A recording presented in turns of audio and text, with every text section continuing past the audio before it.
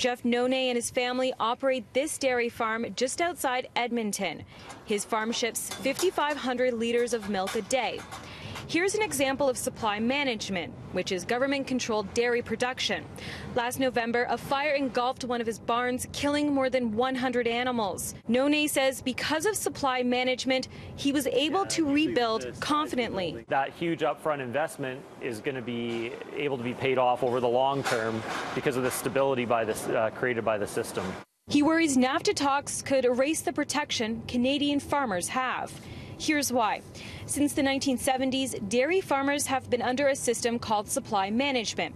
Farmers have a quota, which means they only can produce a certain amount that meets the market.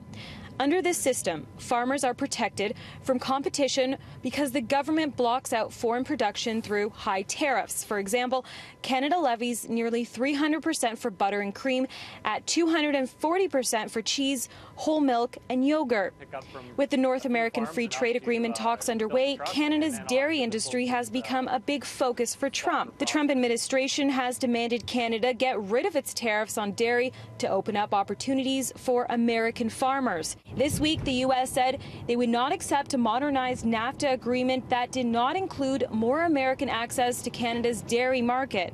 While Canada has not budged on dairy, the threat of concessions is keeping some farmers on edge. Create a lot of heartache, and it would probably be something that for some farmers would cause them to look seriously at their position in the industry.